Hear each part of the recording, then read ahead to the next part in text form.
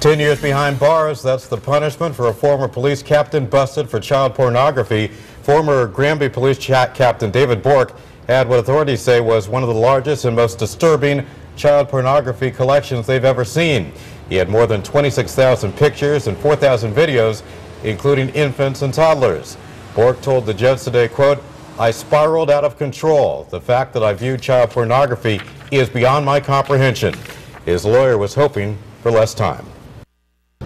10 years, in my opinion, is still a long time in a case like this, but the court felt, based upon the aggravating circumstances articulated in court, that he deserved more than the average person.